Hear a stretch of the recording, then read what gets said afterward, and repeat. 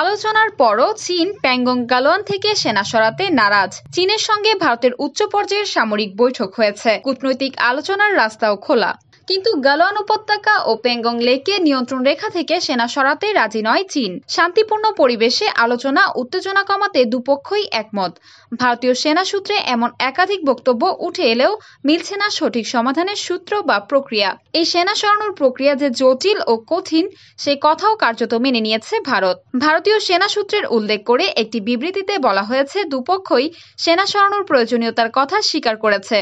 যদিও বেইজিং এর পক্ষ থেকে সেনা সরানোর আশ্বাস মিলেছে এমন কোনো কথা বলা হয়নি ওই বিবৃতিতে। 15 জুন গালোয়ান উপত্যকায় সংঘর্ষের আগে থেকেই চলছিল ভারত চীন সামরিক পর্যায়ের বৈঠক। সংঘর্ষের আগে একবার ও পরে দুবার বৈঠক হয়েছে। শেষ কোর কমান্ডার পর্যায়ের বৈঠক হয়েছে 30 জুন। ম্যারাথন ওই বৈঠকের পরও লাদাখে প্রকৃত নিয়ন্ত্রণ রেখায় উত্তেজনা কমবে এমন আশ্বাস নেই ভারতীয় সেনাদের। চীন যে সেনা সমাবেশ কমাবে এমন কোনো প্রতিশ্রুতি মেলেনি বলেই ভারতীয় সেনা সূত্রে জানা গেছে। বরং আলোচনার সঙ্গে সমান্তরালভাবে দুদেশই সেনা সমাবেশ বাড়িয়ে চলেছে। প্যাংগংয়ে প্রকৃত নিয়ন্ত্রণ রেখায় দুপক্ষের সেনার হাতাহাতির পর থেকে পূর্ব লাদাখ সীমান্তে চীন প্রায় 20,000 সেনা মোতায়েন করেছে বলে খবর পাওয়া গেছে। ভারতও স্থল ও আকাশের পাশাপাশি প্যাংগং লেকে পাঠাচ্ছে নৌবাহিনীর জাহাজ। এই পরিস্থিতিতে ভারতীয় সেনা সূত্রে ওই বিবৃতিতে বলা হয়েছে, ভারত ও চীনের মধ্যে প্রকৃত নিয়ন্ত্রণ রেখার পরিস্থিতি নিয়ে সামরিক ও কূটনৈতিক দুই চ্যানেলই আলোচনা চলছে। 30 জুন কোর কমান্ডার পর্যায়ের তৃতীয় বৈঠক হয়েছে।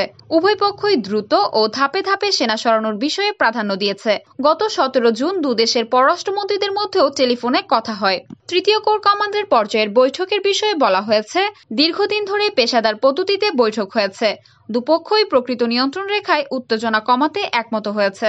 কিন্তু সেনা সরানোর প্রক্রিয়া জটিল। তাই এই পরিস্থিতিতে জল্পনা বা ভিত্তিহীন রিপোর্ট এড়িয়ে চলাই ভালো। পারস্পরিক সমঝোতায় পৌঁছতে দুপক্ষের মধ্যে আরও সামরিক ও কূটনৈতিক স্তরের বৈঠক হবে। চীনকে ঠেকাতে অস্ট্রেলিয়ার এবার নতুন প্রতিরক্ষা কৌশল। চীনের বিরুদ্ধে অস্ট্রেলিয়াকে নতুনভাবে প্রস্তুত করতে দেশটির প্রধানমন্ত্রী এবার সবচেয়ে উচ্চাভিলাষী এবং আক্রমণাত্মক প্রতিরক্ষা কৌশল গ্রহণ করেছে। প্রধানমন্ত্রী স্কট মরিসন বুধবার প্রতিরক্ষা বাহিনী একাডেমিতে স্পষ্ট করে কিছু কথা বলেছেন। নতুন প্রতিরক্ষা কৌশলের আওতায় নিজেদের সেনা সংখ্যা অনেক বাড়ানো, শত্রুর যুদ্ধজাহাজে আঘাত করতে সক্ষম দূরপাল্লার ক্ষেপণাস্ত্র কেনা, সাইবার যুদ্ধের ক্ষমতা বাড়ানো হবে এবং এখন থেকে নিজেদের প্রতিরক্ষা নীতির একচ্ছত্র নজর হবে ভারত প্রশান্ত মহাসাগরীয় এলাকার দিকে। নতুন প্রতিরক্ষা কৌশল তুলে ধরার সময় মরিসন বলেছেন, অস্ট্রেলিয়া চায় ইন্দো প্যাসিফিক অর্থাৎ এশিয়া প্রশান্ত মহাসাগরীয় অঞ্চল থাকবে মুক্ত, যেখানে কোনো একটি দেশের আধিপত্য এবং জবরদস্তি চলবে না। তিনি যে চীনকে ইঙ্গিত করেছেন তা নিয়ে কারো কোনো সন্দেহ নেই। চীন নাখোশ হওয়ার মতো কোনো কথা সাম্প্রতিক বছরগুলোতে অস্ট্রেলিয়ার রাজনীতিবিদরা বলতেন না। কিন্তু বুধবার মরিসন ছিলেন অনেক স্পষ্ট। তিনি পরিষ্কার করে বলেছেন, চীনের বিরুদ্ধে অস্ট্রেলিয়াকে প্রস্তুত করতে বদ্ধপরিকর। প্রধানমন্ত্রী মরিসন বলেন, এশিয়া এবং প্রশান্ত মহাসাগরীয় অঞ্চলে প্রাধান্য বিস্তার নিয়ে চীন এবং যুক্তরাষ্ট্রের মধ্যে যে প্রতিযোগিতা শুরু হয়েছে তার ফলে দিন দিন উত্তেজনা বাড়ছে এবং যে কোনো সময় ভুল সিদ্ধান্ত নেওয়ার ফলে মারাত্মক ঝুঁকি তৈরি হতে পারে। তিনি চীন ভারত চলমান সীমান্ত নিয়ে উত্তেজনার কথাও বলেছেন। দক্ষিণ চীন সাগরে একচ্ছত্র প্রভাব বিস্তারে চীনের অব্যাহত চেষ্টার কথাও বলেছেন তিনি। চীন মার্কিন কিংবা চীন ভারত এই প্রতিযোগিতায় অস্ট্রেলিয়া যে যুক্তরাষ্ট্রের সাথে থাকবে সেটাও স্পষ্ট করে বলেছেন মরিসন। কারণ শত শত কোটি ডলার খরচ করে আগামী বছরগুলোতে অত্যাধুনিক অস্ত্র সম্ভার কেনার যে পরিকল্পনা তিনি করেছেন তা আসবে প্রধানত যুক্তরাষ্ট্র থেকে। জানা গেছে, অস্ট্রেলিয়া তাদের নৌবাহিনীর জন্য যুক্তরাষ্ট্র থেকে অত্যাধুনিক AGM-158C ধরনের দূরপাল্লার ক্ষেপণাস্ত্র কিনবে, যা 370 কিলোমিটার দূরের লক্ষ্যবস্তুতে আঘাত হানতে সক্ষম। বর্তমানে অস্ট্রেলিয়ার কাছে যে ক্ষেপণাস্ত্র রয়েছে তার পাল্লা সর্বোচ্চ 124 কিলোমিটার। পাশাপাশি তারা নিজেরই দূরপাল্লার হাইপারসনিক ক্ষেপণাস্ত্র তৈরির প্রকল্প হাতে নেবে, যা কয়েক হাজার কিলোমিটার দূরত্ব পাড়ি দিতে পারবে। সেই সঙ্গে চালকবিহীন ড্রোন বিমানের সংখ্যা অনেক বাড়ানোর পরিকল্পনা করা হচ্ছে। সাইবার যুদ্ধ মোকাবেলার ক্ষমতা ব্যাপক মাত্রায় বাড়ানোর পরিকল্পনা রয়েছে। গত মঙ্গলবার অস্ট্রেলিয়ার সাইবার নিরাপত্তা বিভাগ নতুন 5 জন বিশেষজ্ঞ নিয়োগের পরিকল্পনার ঘোষণা করেছে। এই কাজে 135 কোটি ডলারের যোগান আসবে প্রতিরক্ষা বাজেট থেকে। সিডনি বিশ্ববিদ্যালয়ের আমেরিকান স্টাডি সেন্টারের পরিচালক এবং প্রতিরক্ষা বিশ্লেষক অধ্যাপক অ্যাশলে টিউনসল্যান্ড বলেছেন, অস্ট্রেলিয়ার প্রধান লক্ষ্য হল সংকট তৈরি হলে তা যেন চীনা সেনাবাহিনী চীনা স্বার্থ এবং অবকাঠামোতে আঘাত করতে পারে। সিডনি বিশ্ববিদ্যালয়ের অধ্যাপক টিউনসল্যান্ড বলেছেন, এই অঞ্চলের স্থিতি অবস্থা নিশ্চিত করতে যুক্তরাষ্ট্রের ক্ষমতা দিনের পর দিন কমছে।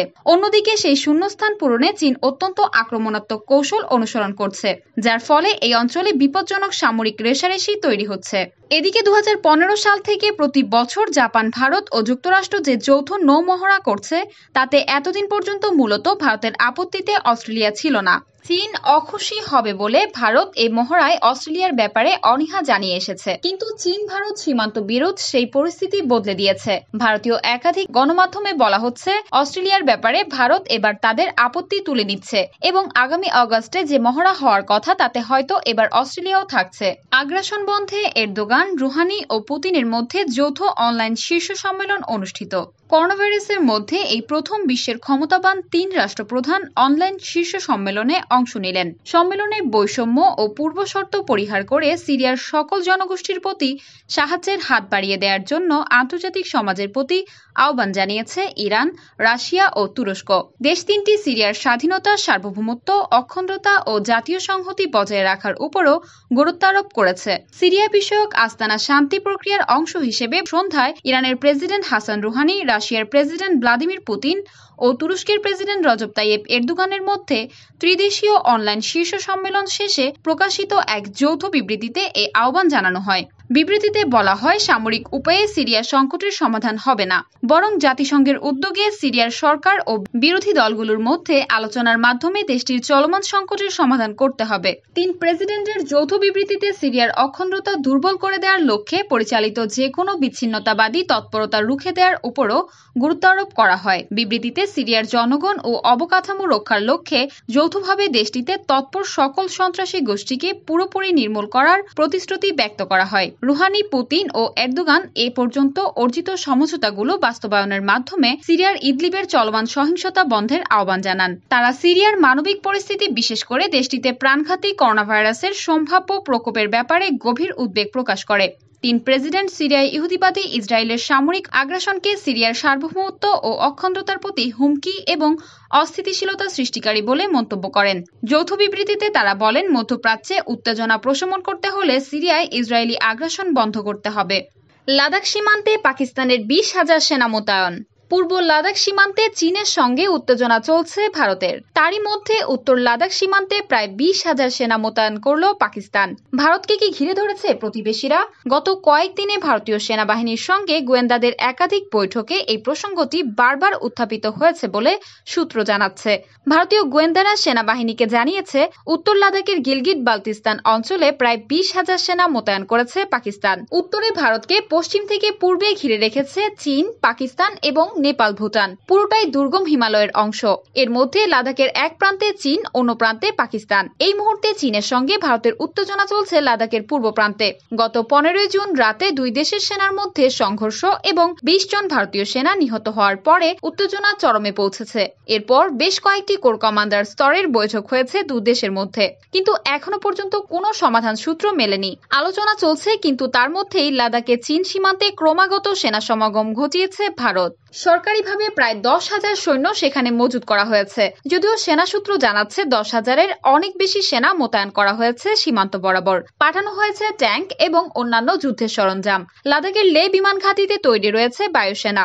পরিস্থিতি পর্যবেক্ষণে লাদাখ যাচ্ছেন রাজনাথ নারভানে। সীমান্তে পরিস্থিতি খতিয়ে দেখতে লাদাখ যাচ্ছেন ভারতের প্রতিরক্ষা মন্ত্রী রাজনাথ সিং। তার সঙ্গে থাকবেন সেনাপ্রধান জেনারেল মনোজ মুকুন্দ নারভানে। জানা গেছে, আগামী শুক্রবার একদিনের সফরে লাদাখ যাবেন প্রতিরক্ষা মন্ত্রী ও সেনাপ্রধান।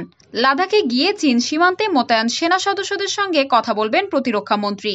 প্রকৃত নিয়ন্ত্রণ রেখা বরাবর চীনের সঙ্গে সংঘর্ষের আবহে পরিস্থিতি ও ফৌজের প্রস্তুতিও খতিয়ে দেখবেন রাজনাথ। সেনাপ্রধান নারভানে অবশ্য 1 সপ্তাহের মধ্যে এই নিয়ে দ্বিতীয়বার লাদাখ যাচ্ছেন। প্রতিরক্ষা বিশ্লেষকদের মতে, রাজনাথের লাদাখ সফরের উদ্দেশ্য চীনকে প্রচ্ছন্ন হুমকি দেওয়া।